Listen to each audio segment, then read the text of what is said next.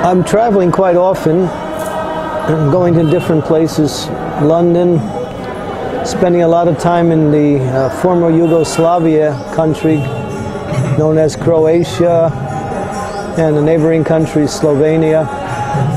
We're doing preaching there.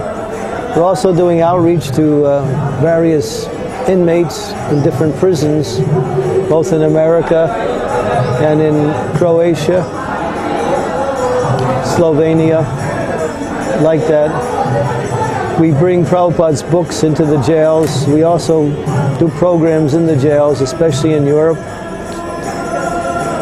And some of the inmates are actually beginning to chant and taking Krishna consciousness in a very serious way.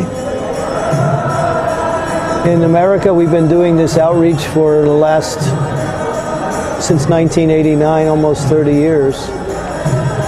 And it's developing nicely, where even some of the inmates are actually becoming initiated and becoming full-time devotees. Still, while they're in jail, following the 4 regulative principles and chanting 16 rounds at least. We're also doing just general preaching in different areas around the world, visiting London and America, and just giving classes, seminars on various subjects.